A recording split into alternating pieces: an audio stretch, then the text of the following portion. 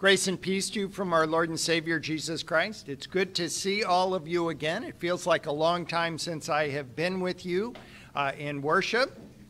Allow me to share with you that my mother's 95th birthday went very well. We all got together, had a wonderful time. As I've told everybody, all 5 of the children were there. We sat at the same table. No fisticuffs broke out. No food was thrown. It was a wonderful, wonderful time for all of us. Good to catch up with one another again. Our son's wedding last weekend was a beautiful ceremony and a great time to celebrate. He and his wife Zelie are now beginning their life together. This past week, Nathan turned 30 years old. I sent him a text. I said, 30 and married? It's like you're a real grown-up now. So thank you all for indulging us with time to be with our family through these last several weeks. I do hope that we will be back in the sanctuary, maybe next week, absolutely the 26th. That is the hope, that is the belief. Please do take a moment to look in. It looks wonderful, and we are very, very near the end of that portion of our project. I hope you will look at all of the announcements that are in the bulletin, especially those regarding our children and youth activities. It's a great joy to have Carol and David Gehring here with us this morning to share with us as a part of our 250th celebration. They were here from 1996 to 2001. Carol will be sharing with us this morning, and David will be sharing with you all next month. Okay? Now let us prepare our hearts and minds for worship.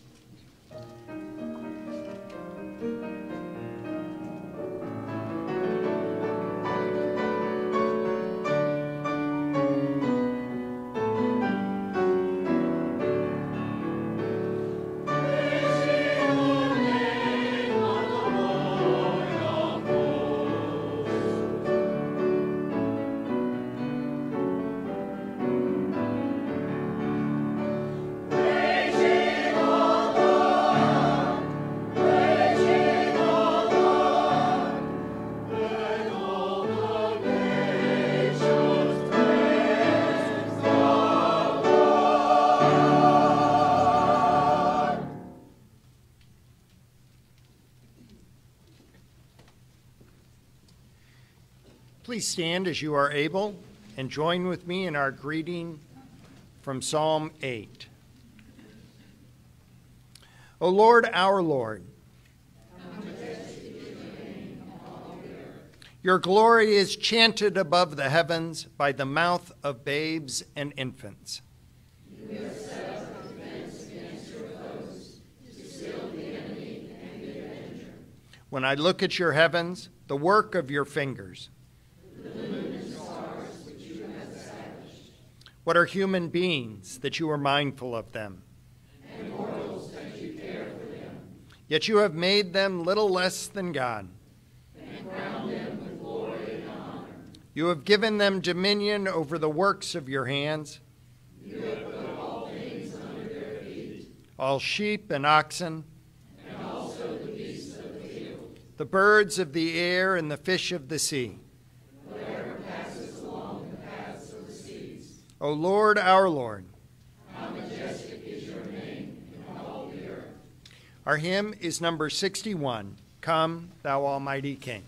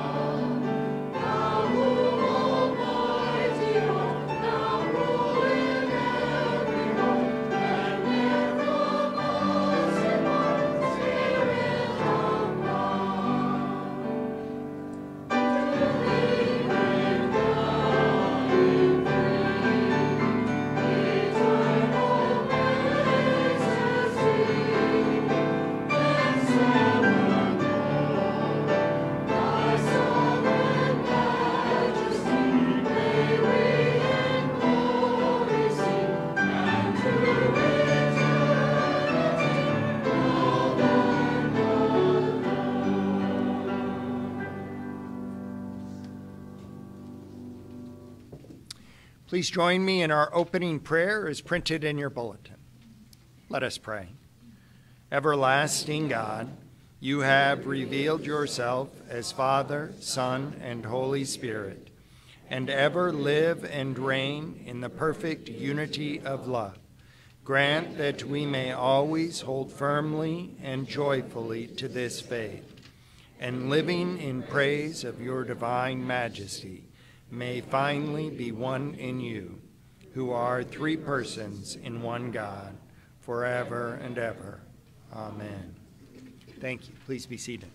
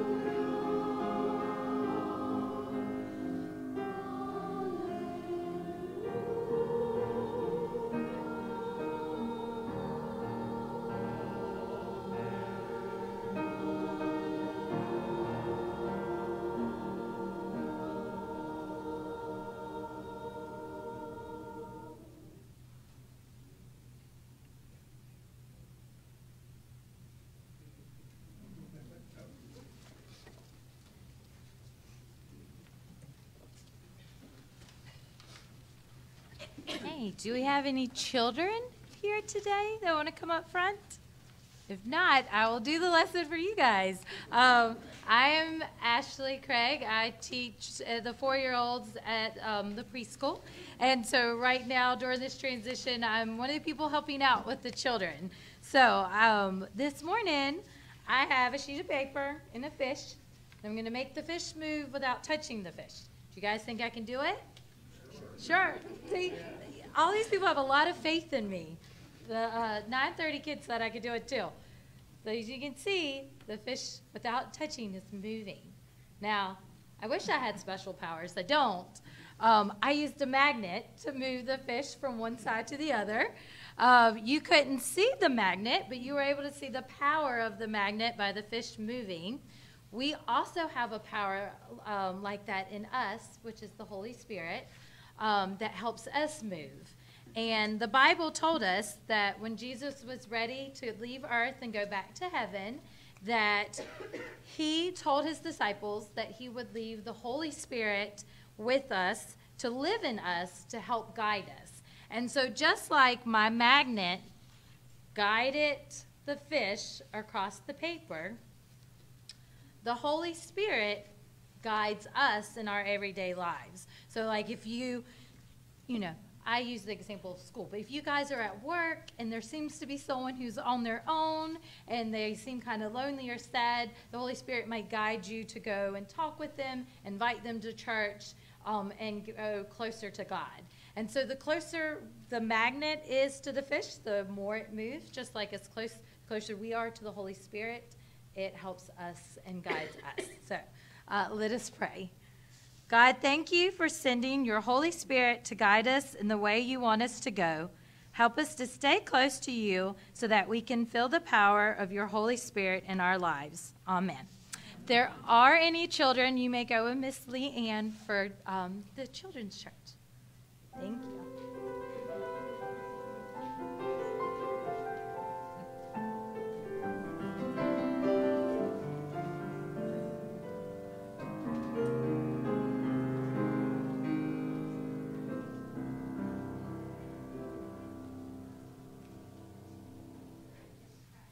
Please join me in our prayer for illumination as printed in your bulletin. Calm us now, O Lord, into a quietness that heals and listens. Open our wounded hearts to the balm of your word. Speak to us in clear tones so that we might feel our spirits leap for joy and skip with hope as your resurrection witnesses. Amen.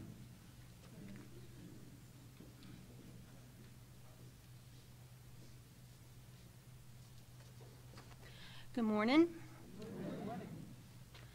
Our Old Testament lesson this morning is from Proverbs, chapter 8, 1 through 4, and 22 through 31. Does not wisdom call out? Does not understanding raise her voice? At the highest point along the way where the paths meet, she takes her stand. Beside the gate leading into the city at the entrance, she cries aloud. To you, O people, I call out. I raise my voice to all mankind. The Lord brought me forth as the first of his works, before his deeds of old. I was formed long ages ago, at the very beginning when the world came to be. When there were no watery depths, I was given birth. When there were no springs overflowing with water. Before the mountains were settled in place, before the hills, I was given birth. Before he made the world, or its fields, or any of the dust of the earth. I was there when he set the heavens in place. When he marked out the horizon on the face of the deep, when he established the clouds above and fixed securely the fountains of the deep. When he gave the sea its boundary, so the waters would not overstep his command. And when he marked out the foundations of the earth. Then I was constantly at his side. I was filled with delight day after day. Rejoicing always in his presence, rejoicing in his whole world and delighting in mankind. The epistle lesson is from Romans 5, 1 through 5. Therefore, since we have been justified through faith, we have peace with God through our Lord Jesus Christ, through whom we have gained access by faith into this grace in which we now stand, and we boast in the hope of the glory of God.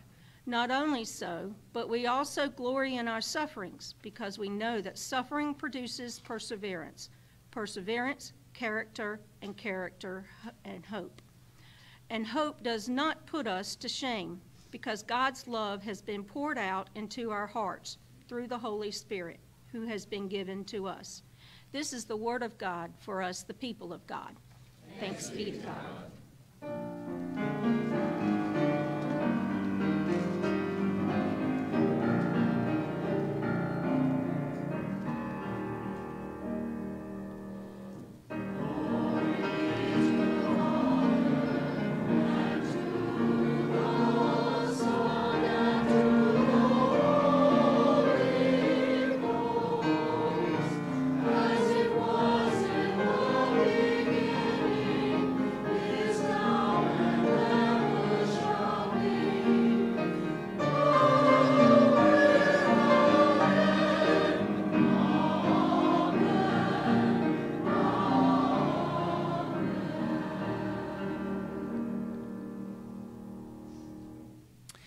The Gospel of our Lord Jesus Christ, according to John, the 16th chapter. I still have many things to say to you, but you cannot bear them now. When the Spirit of truth comes, he will guide you into all truth. For he will not speak on his own, but will speak whatever he hears, and will declare to you the things that are to come. He will glorify me, because he will take what is mine and declare it to you. All that the Father has is mine. For this reason, I said that he will take what is mine and declare it to you. This is the word of God for us, the people of God. Thanks be to God. Please be seated. So I've been telling folks all morning long about the first encounter that I had with Carol. While David and Carol were here at Centenary, I was down at Topsail Island and called to invite Carol to be a part of a Walk to Emmaus weekend that I was recruiting folks to help with. And Carol told me that she couldn't do it because her children were sending them to Hawaii for 2 weeks to celebrate their 25th wedding anniversary. I immediately went home and began telling my children about that story, frequently reminding them that, well, you know, I'm just saying. I have to tell you, I'm pretty sure we got a card on our 25th anniversary, but not totally certain. Over the years, David and Carol and I have crossed paths many times and had an opportunity to share in many activities within the conference and in the life of the Christian community, as well as on the golf course. And I have come to know them as good friends and most of all as faithful disciples of Jesus Christ. Carol, will you come share?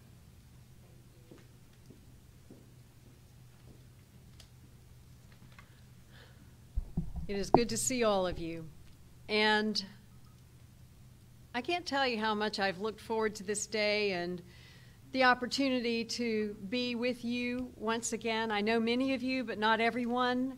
And so bear with us if David and I, if we're slow with a name, but we're really grateful. Because they want to see you. Well, they might be They able to, might. but they might not hear, you mean, right? Both? We'll just make sure that they Thank can you. see you a little bit Okay, better. thanks. Yep. I can see over them now, over this. Perfect. Where's that stool? Have one over here. No doubt. Yes, it is good to be with you. And yes, I can see you better now. I am thankful that David's here with me. Our girls are now grown, and we have 3 beautiful granddaughters. I'll tell you a little bit more about that side of life, but I am so thankful to have the opportunity to see you, and I'm eager to know more about your lives, your walk in faith, your hopes and dreams for the future as we go forth this morning. Let me invite you now to pray with me. Lord, may the words of my mouth and the meditations of all our hearts be acceptable in thy sight, O Lord, our strength and our Redeemer. Amen. Jesus gave his disciples final instructions before leaving them. All four Gospels share a version of this teaching, and John's is by far the most extensive, as it covers 3 chapters of his Gospel, as Jesus was preparing the disciples for life without him physically among them. And it's from these final instructions of Jesus that we were reading this morning's gospel lesson. And I want to lift a couple of verses for you again. I still have many things to say to you, but you cannot bear them now. When the Spirit of truth comes, he will guide you into all the truth. He will not speak on his own, but will speak whatever he hears, and he will declare to you the things that are to come. Now, the disciples may have felt that they were cramming for the final exam of Disciple 101. And this whole experience of lots of instructions being shared at one time remind me of my first opportunity to babysit for our granddaughter, Harper. Harper was about 3 months old, and her parents were going out to dinner for the first time in many months, and they were excited. I was absolutely thrilled to have a few hours alone with this sweet little bundle of joy. She was already smiling, cooing, making all those wonderful cherubic little baby sounds. And Lindsay, her mother, walked me through the routine for the baby's care. I forgot to tell you, she's the one that's an attorney. Wanted it done a certain way, right? Lindsay told me that there were 2 bottles in the fridge. They had been expressed earlier in the day just for the occasion. Harper might want 1, she said, but if that's not enough, if she wanted a second one, Lindsay wanted me to feel prepared, just in case. That just in case became a refrain I heard several times as we moved forward. So after giving me instructions in how to warm the bag that held the milk and insert it into the bottle and how long it could take to get it to the right temperature, but then again, if you get it too warm, how to bring it back down a little bit, oh, my head was beginning to swim with too much information. But then came word about the bedtime routine. I want to remind you that I had given birth to 2 little girls, had brought them up to adulthood in reasonably good mental and physical health, but I had never done some of the things that were being asked of me. After changing her diaper, okay, got that, apply the cream that can reduce the threat of a rash, make sure she has a clean chin and neck, because she's developed eczema before and we don't want it to occur again. Then, as you get her ready for bed, apply Thieves' essential oil to her feet. Have you ever done that? No. Yeah, I get it. This blend of several essential oils comes in a tiny little brown bottle with a ball applicator. Sounded easy enough. Then give her a dose of vitamin D with the applicator of the second little bottle, which, by the way, looked a lot like the Thieves' bottle. I think it was just a squirt in the mouth, but I'm not real sure. Then put on her sleep sack. A sleep sack? Over the onesie. Did you know that a sleep sack zips from the top down? I'd never seen one like that. Then turn on the white noise that's on the snoo. And strap her into the snoo. And at that point, I just kind of shut down. Because let me tell you what that looked like. It looked like putting this precious little thing into a straitjacket. And I'm thinking, no way. But press the button on the snoo to begin the rocking motion. And then you can turn out the light, but be sure to take the monitor with you. She'll probably be asleep in just a minute. Well, I wasn't going to hold on to that hope much because I've never seen a baby go down and not fuss a little right away? She went on. If she wakes up, she'll probably drift off to sleep again in just about another minute because the snoo will detect her motion and then ramp up the rocking to soothe her. Soothe her? Oh my gosh, what are you talking about? She's in a straitjacket. By this time, my head wasn't just swimming. It was drowning in TMI. When I thought about just holding that little baby and rocking her to sleep and all the sweetness of those moments, and she was telling me to do it another way. All those instructions I tried to remember and realized I retained very little. Like I said, the thieves' bottle looked exactly like the vitamin bottle. Wasn't sure what portion went where on the kid. Well, in a similar way, I think, Jesus' words to his disciples on the eve of his death clearly revealed the limits of their understanding. They didn't quite get it. The reason for his ministry, his teaching, his miracles, his presence and mission among them. And their capacity to hear is maxed out. Their eyes are glazing over. And Jesus says so appropriately, I still have so many things I want to say to you, but you just can't hear it now.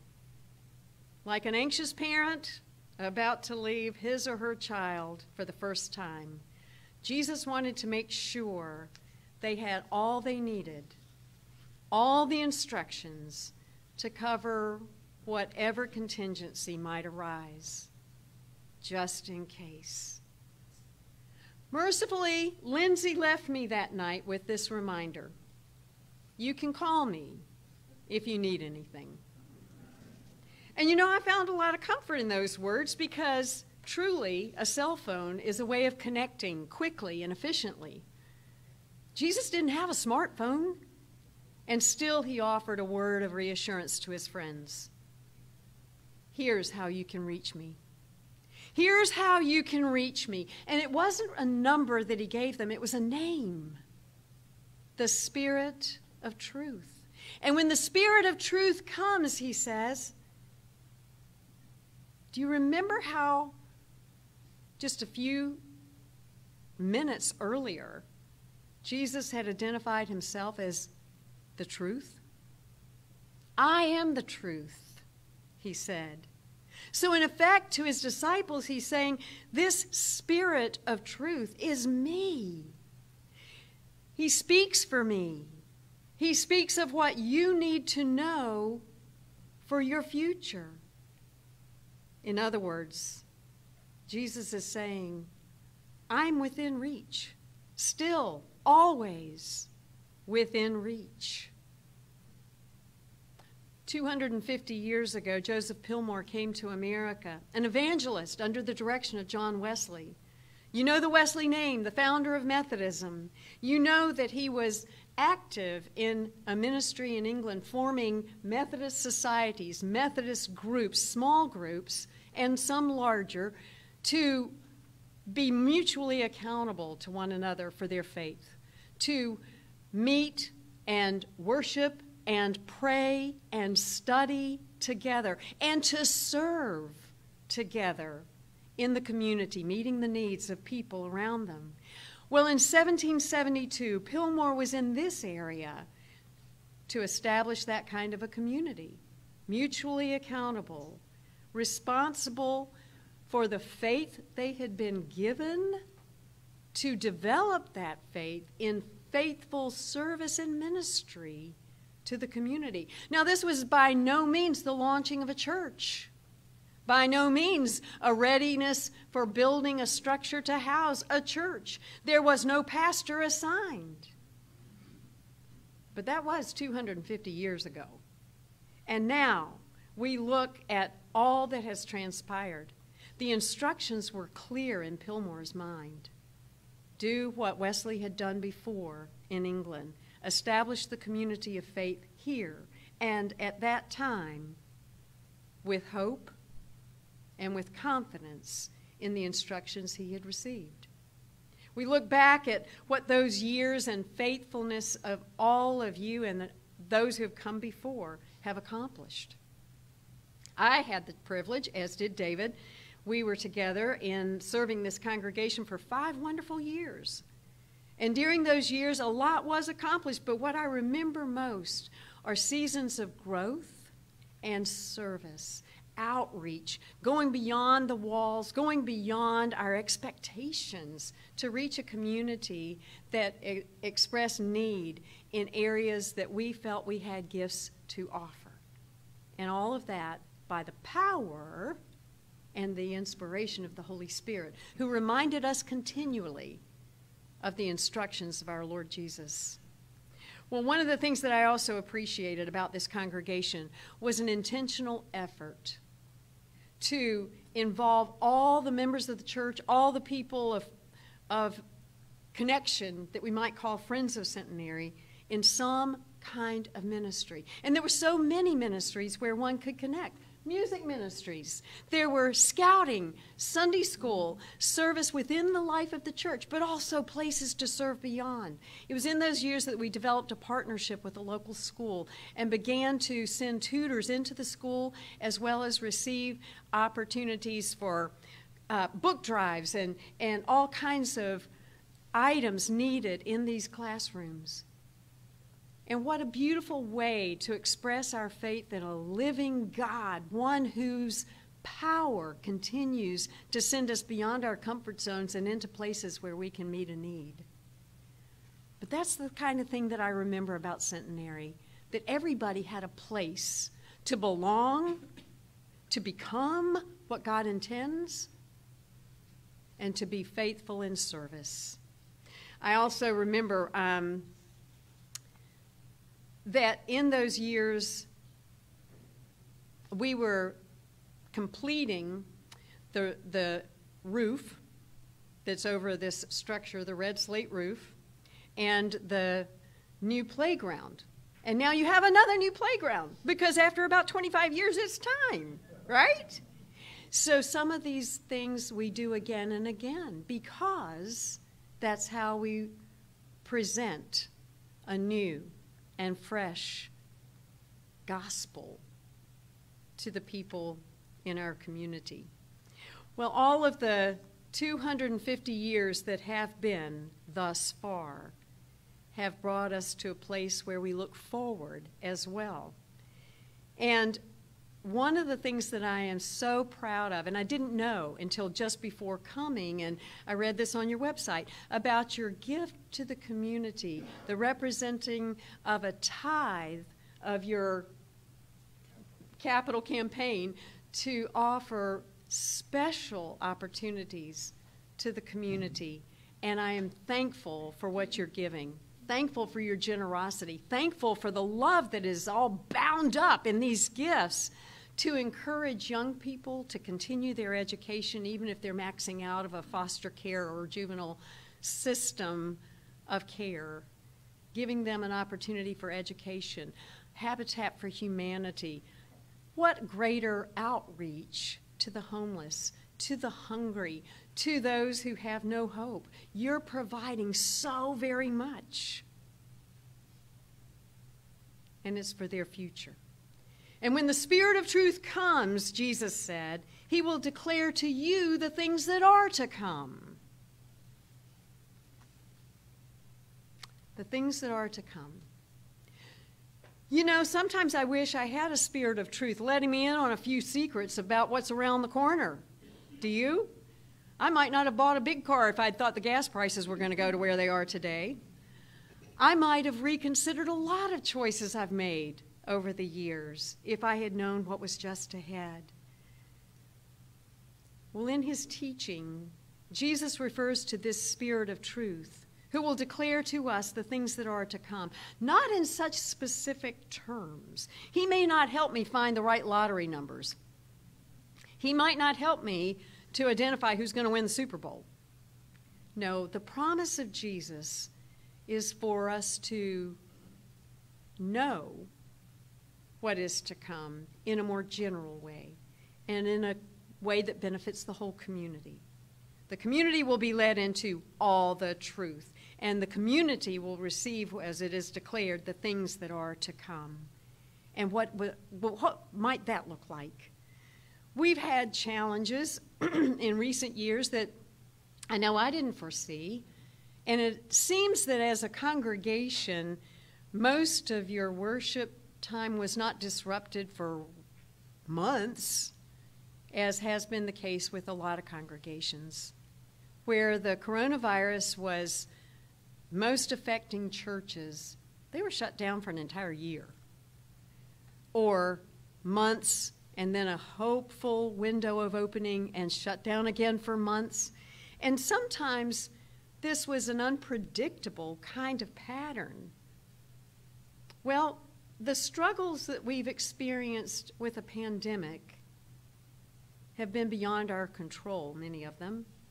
And the struggles that we've experienced as a United Methodist Church, oh my gosh, as a church, the Christian church. We can look to the first 50 years of the Christian movement, and people were arguing, disagreeing over who could be baptized, who could be a part of the Christian movement, who qualified. And in the last 50 years, we've been arguing essentially over the same thing. Who can be a part of this community of faith if they claim a certain sexual identity? So in the matters of homosexuality and faith, the debate of the last 50 years has brought us to a place of division. And it's painful, and yet I wonder, can the Spirit of truth help us navigate these troubled waters now? Well, I think yes. Yes. Yes. We recall the instructions of Jesus, who reminded us, "This is my commandment, that you love one another." If there was disagreement in the first 50 years, and disagreement through all of the years of Christendom, if there's 50 years of disagreement over sexuality and faith, we still are commanded to love one another. Love one another and love all, no exceptions. Jesus also said, "You did not choose me, but I chose you," reminding us that our God is a God who loves us so much. He pursues us. He seeks us. He wants to be in relationship with us. And again, not some, but all. And Jesus said, "Go and bear fruit," reminding us that we are as fruitful as we are connected to the source of energy and nourishment and, again, love. In the Gospel of Matthew, and we remember other places too, those final instructions were a little bit different, but essentially the same. As Jesus said to the disciples, "Go into all the world, and make disciples and baptize them and teach them in my name." When I think of the instructions that we have received, we already have what we need, and with the power of the Holy Spirit, we have all that we need to move forward together, and if apart, still with the power of the Holy Spirit. I have seen in these these weeks that stretched into months dealing with the pandemic, a lot of creativity emanating from the church, from the pastors and the congregation together, to fill in the gap, to just help us stay connected even while we were apart. I looked at one church offering some creative solutions with daily devotions on Facebook. They were wonderful, reminding us that we're all a part of this same community. We're all isolated in our homes perhaps, but we still had a connection through Facebook and this faith that we share. There was one pastor who created conversations and coffee via Zoom. Now that meant you had to bring your own coffee, but as people were able to see one another and talk and pray together, It was a way of filling that gap and reminding us we still are one in Christ, one by the Spirit. There were also attempts at drive-in worship. And you know what? They won the day. I am so impressed, so thankful for the creativity that has allowed people to engage in worship with one another and with God online. And more churches have described their outreach extending farther than ever before. You know, there are a whole lot of people who are part of our secular world who say, I'd be scared to death to cross the threshold of a church. They may not tell everybody that, but that's what they feel.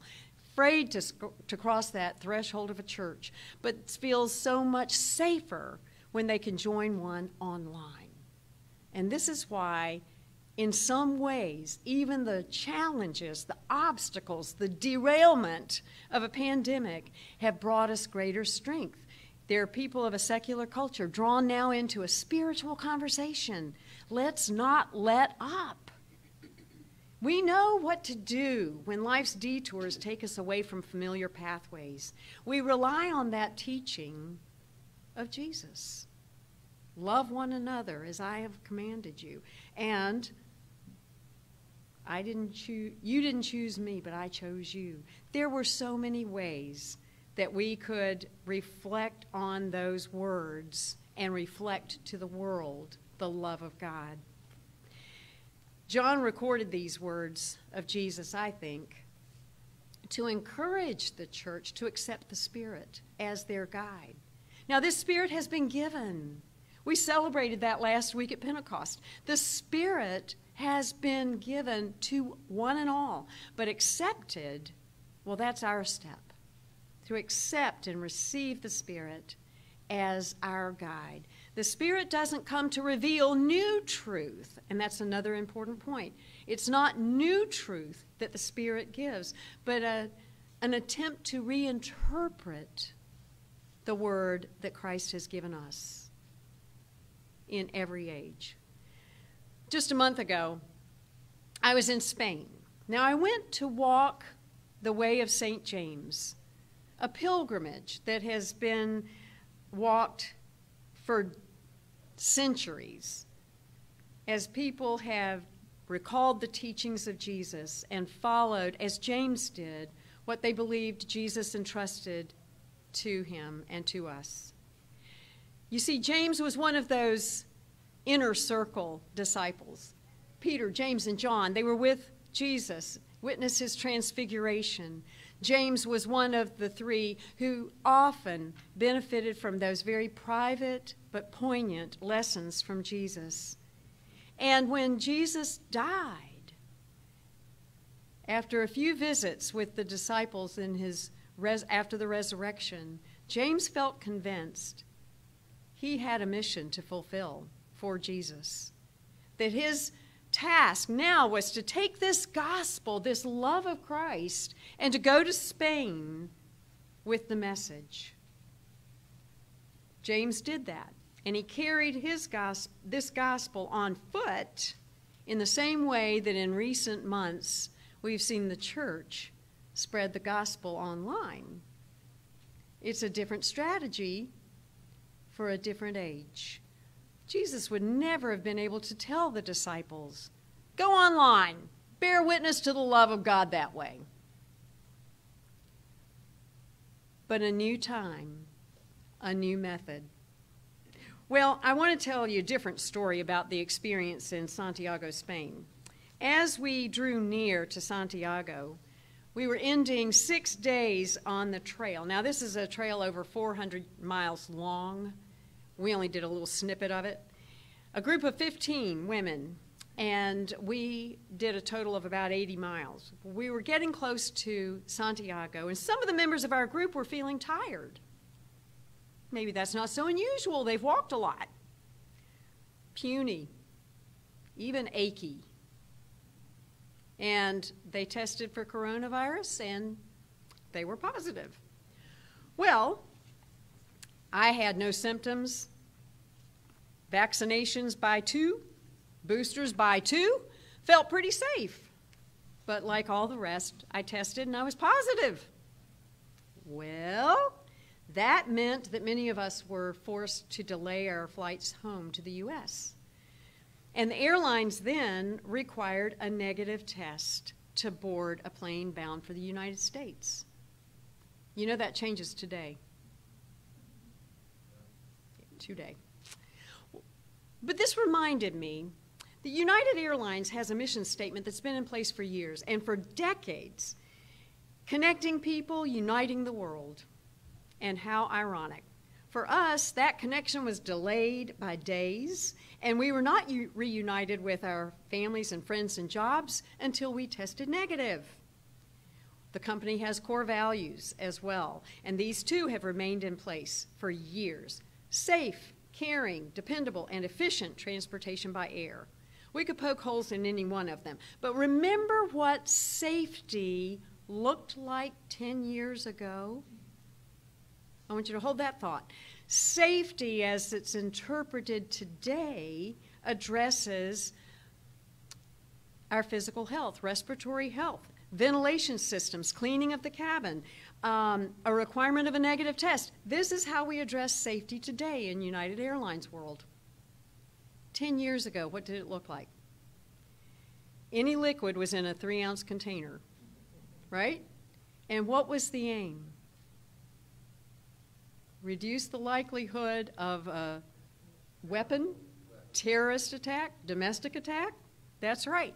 This was what safety meant. Now, in the same way, they were reinterpreting the word, instructions, for a new day. We, I think, in the church, know that it's an unchanging word, but a rapidly changing world. The Spirit of Truth declares to us that the next 250 years for Centenary Church can be full of power, full of faith and faithfulness. The next 250 years can be, as those have been thus far, a reflection of the kingdom of God. That was Jesus' most frequent theme in his teaching.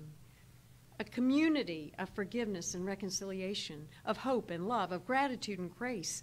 Folks, what's ahead of us is beautiful and full of potential as a beloved community.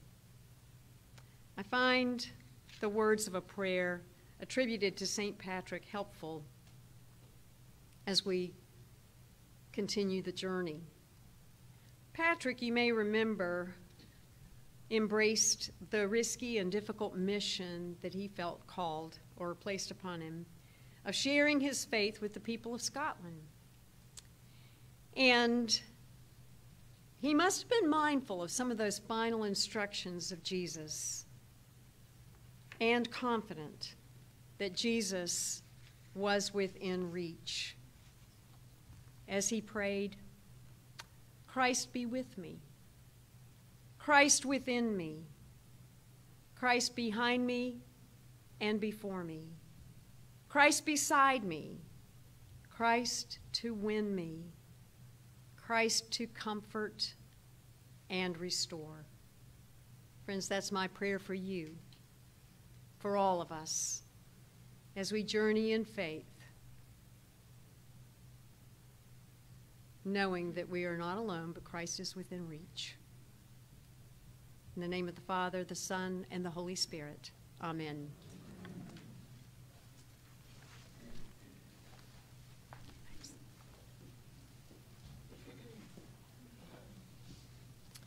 Thank you, Carol. Our hymn is number 581.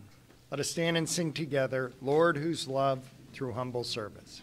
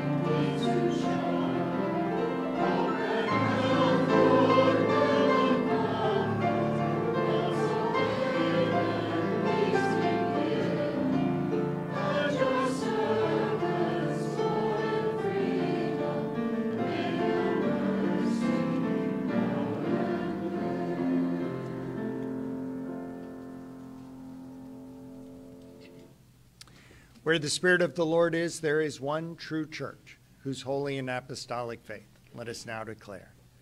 I believe in God the Father Almighty, maker of heaven and earth, and in Jesus Christ, his only Son, our Lord, who was conceived by the Holy Spirit, born of the Virgin Mary, suffered under Pontius Pilate, was crucified, dead, and buried. The third day he rose from the dead. He ascended into heaven, and sitteth at the right hand of God the Father Almighty. From thence he shall come to judge the quick and the dead. I believe in the Holy Spirit, the Holy Catholic Church, the communion of saints, the forgiveness of sins, the resurrection of the body, and the life everlasting. Amen. Please be seated. At the doorways, we have offering stations, as well as a link in the bulletin or online if you would like to contribute to the life of Centenary United Methodist Church. Now let us offer ourselves to God and our gifts for the ministry of Jesus Christ.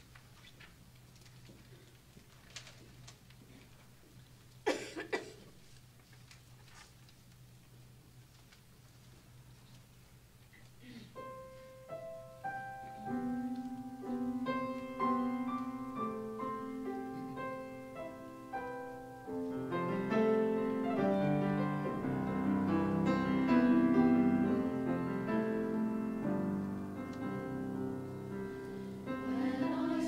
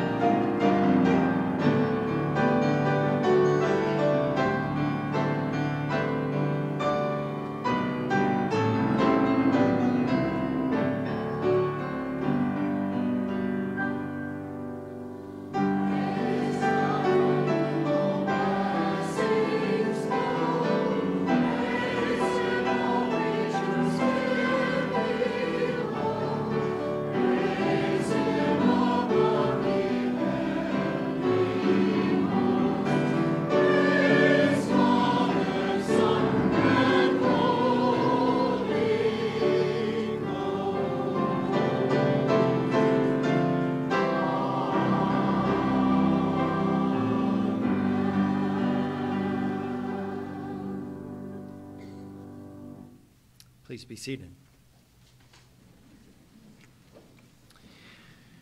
As we prepare to go to God in prayer this morning, we want to celebrate with all of the graduates in our community and around the area. Yesterday was graduation for many of the high schools, and Grace Detweiler from our congregation graduated yesterday, as well as all of the other graduations. We want to hold in our thoughts and prayers Mike Barnes, who continues to be in the hospital, but I understand is doing very well. Please pray for Jen Williams, who fell and broke her arm last Sunday. Also, Martha Schell, who has had a reoccurrence of cancer. Alice Ringley, who fell. We want to extend our sympathy to the family and friends of Randy Lovett, as well as Gwen Christie and Steve Davis. Please also remember in prayer the youth mission trip that begins next Sunday, as well as our annual conference that gathers this Wednesday from our congregation. Michael and myself, Dave Brosnan, and Debbie Hunter and Julie Brinson will be a part of that. And there are other joys and concerns for us to share. So I have two celebrations. First, I am so excited to see Ann Watson is back with us and able to worship with us, and so thankful for her help. And also a thank you to all the educators within our congregation that contribute so much. So thank you to the teachers and the principals and assistant principals for all that they do, and thank you for a successful year. And we want to wish your parents a happy anniversary. My parents celebrated 56 years of total bliss.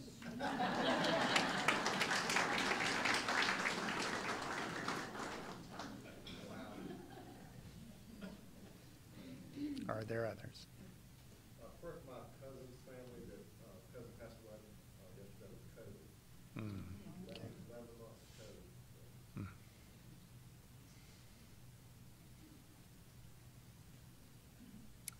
Let us pray.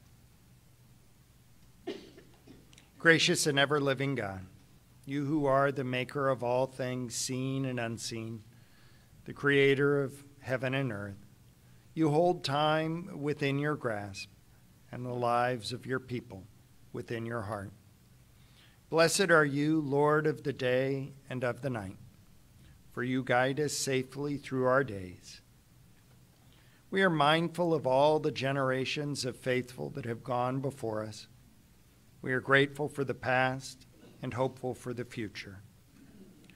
Grant that those who will come after us will name us among the faithful. Most wonderful source of all peace, we give you thanks for this season of the year when we pause from activity and rest in your providence. We give you thanks for time spent with family and friends. We give you thanks for the beauty of creation. Inspire us to share all that summer can mean, not only with our friends and family, but with those we think less worthy of our love, our enemies, and even those for whom we have no thought. O God, you spoke to your prophet Elijah by a still small voice. Grant that we may listen with that same care, for we would open our hearts and minds to your leading, that your church may be filled with your Spirit. God of this and every nation, we lift up to you the challenges of our nation: poverty, violence, injustice, economic struggles, and all the rest. We know that your heart breaks for this world. Grant that our leaders may know your guidance, and that our people may find ourselves in your world. We pray to you for our church and our leaders, Bishop Leonard Fairley and District Superintendent John Strother. Grant that they may guide your people from strength to strength. Watch over all the congregations as we prepare for this time of transition. Bind together all who serve faithfully. You know the needs of your people before we even open our mouths, O God. And you hear not only the prayers we speak, but those too deep for words. In all things, we trust that you are at work, that we can rest in your care. And may your name be praised in all of our living and our loving. In the name of Jesus Christ, we pray as he has given us confidence. Our Father, who art in heaven, hallowed be thy name. Thy kingdom come, thy will be done, on earth as it is in heaven. Give us this day our daily bread, and forgive us our trespasses, as we forgive those who trespass against us. And lead us not into temptation, but deliver us from evil. For thine is the kingdom, and the power, and the glory forever. Amen. The peace of the Lord be always with you. And also with you. Our hymn is number 64. Let us stand and sing together, Holy, Holy, Holy.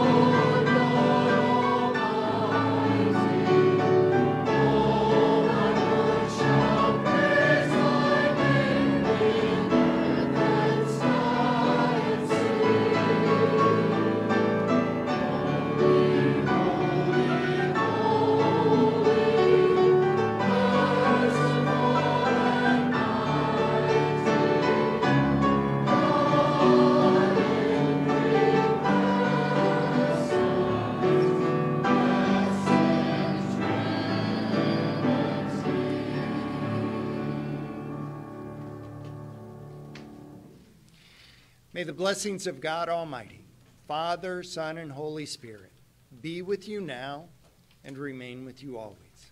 Amen.